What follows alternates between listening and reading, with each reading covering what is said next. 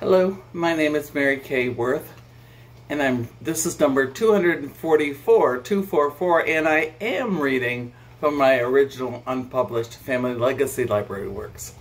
I'm reading from the Brooklyn Street years, and we're just going to go ahead and jump in. We're at 59. Hobo hikes, gardens, and sleepovers. Mary Kay experimented with smoking in the back of the maroon station wagon with friend Lori Cook. Although care was taken to flick the butts far from the car, Dad found a trail of ashes adhered to the dew on the side of the door. That's when he got the nickname Sherlock. Karen was always afraid of Bob Carr's big voice. She was known to hide in the ditch by the dikes when he came to visit.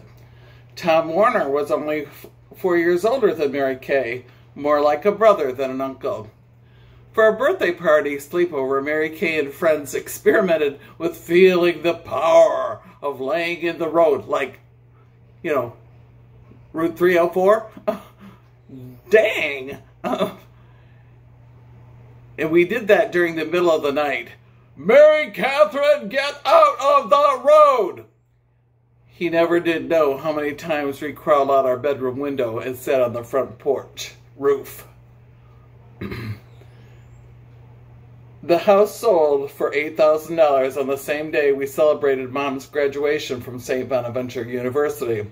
Mom got a job, and what were we going to do with all that extra money? We were moving up the street. Ah, the Russian hat days.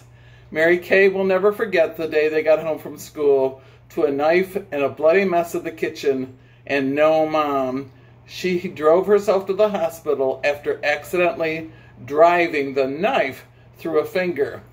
The knife so sharp, it was stuck in the cupboard. Oh my gosh. Yeah, that's one of the 59s. And there is Tom and Mary Kay and the hobo. And that's actually Brad and Cousin Mary Jo. And there's the house for sale. And of course the Russian hats. Oh my goodness. What a life. Anyway, we'll talk to you soon. We'll read again. Bye.